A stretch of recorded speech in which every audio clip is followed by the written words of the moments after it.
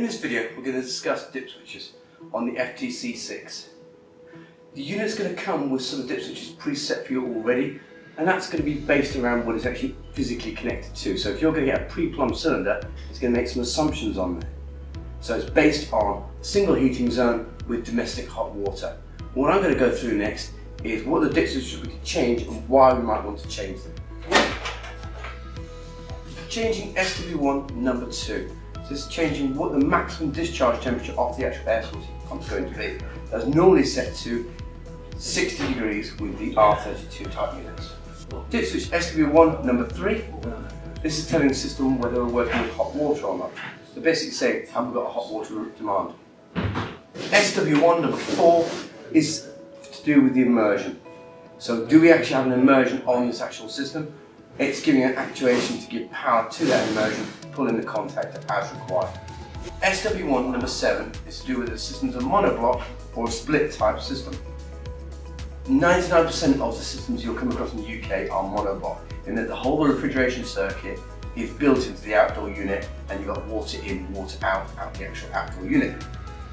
Split type units, you've got refrigerant power going from the actual outdoor unit, getting piped into the actual building, and then we're transferring the energy from the refrigerant to water on a plate heat exchanger internal to the building. So that's very rare in the UK. SW2 number 8 is to do with this electronic flow sensor.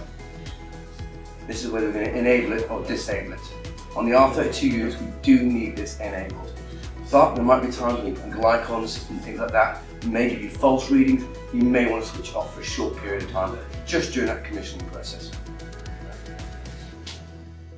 SW3 number 7 is to do whether the system's got an external plate or not. Because if we've got an external plate, I've obviously got pump 4, so we're forcing the water in and out of the actual cylinder. However, if we're connecting onto a third-party cylinder and we've got an internal coil, I haven't got a pump 4, so therefore we need to change that Dipswitch to suit. So it's going to be activated if we have got a plate heat exchanger, therefore activating power to pump 4, and we switch it off if we're working on a third-party cylinder where we're relying on a coil. SW5 number 2 is to do with the auto adaptation, so just enabling that function. So SW1 number 8, this is going to give power to the wireless controller, so they're actually powering up the wireless receiver. So we're basically enabling that part of the board and also changing some of the functionality in the background, so it starts looking for this wireless control. SW2 number 1, this is where we're going to decide we're actually going to use a third-party stat to actually control that zone 1 rather than using a Mitsubishi control. So say for example we want to go for a nice little simple dial type thermostat on the wall, because that's what the customer would like.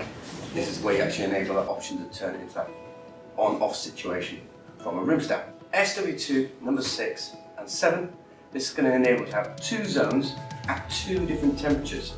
So I can have underfloor heating downstairs and radiators upstairs, for example, with 2 different flow temperatures, so controlling that mixing valve as well. And obviously the extra thermistor is looking for as well when we enable those Dipswitches.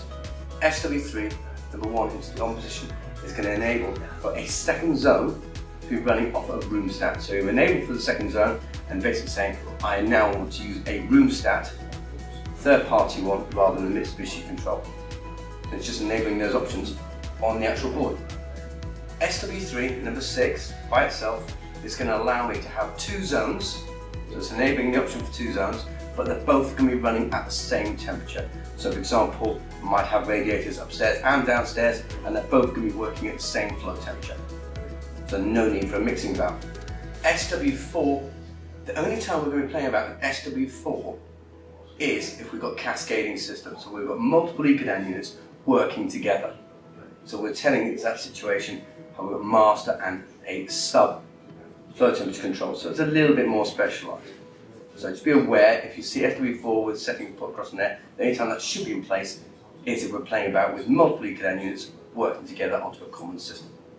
So remember that these Dipswitches won't be enabled until the unit's powered off and powered back on again. So you changing it whilst the unit's live won't make the change. The only time it's going to make the change is when the unit's powered off. And when I say powered, leave it a good 2 or 3 minutes, let that power discharge out of those capacitors in there. Once the lights have gone off, power it back up, that's when it's going to take those Dipswitch changes. If you ever want a reminder of the Dipswitches, the information's in the service books, but it's also on the cover of the actual unit as well as a little reminder.